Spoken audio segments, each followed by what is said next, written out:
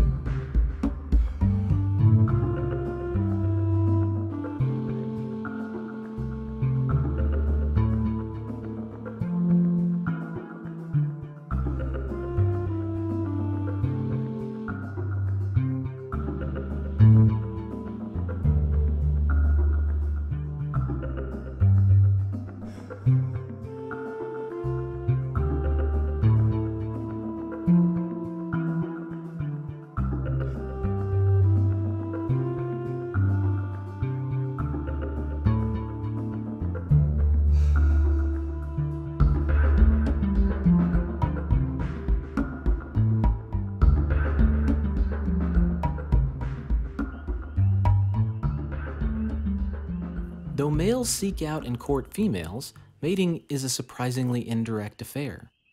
The males drop small packets of genetic information called spermatophores on the leaves, and females find and pick them up with their cloacas, fertilizing their eggs internally.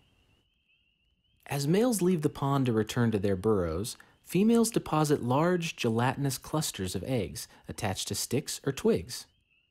Soon the adults will disappear for an entire year, leaving behind these baseball-sized globs of jelly that will protect and nurture the little salamander embryos until they hatch.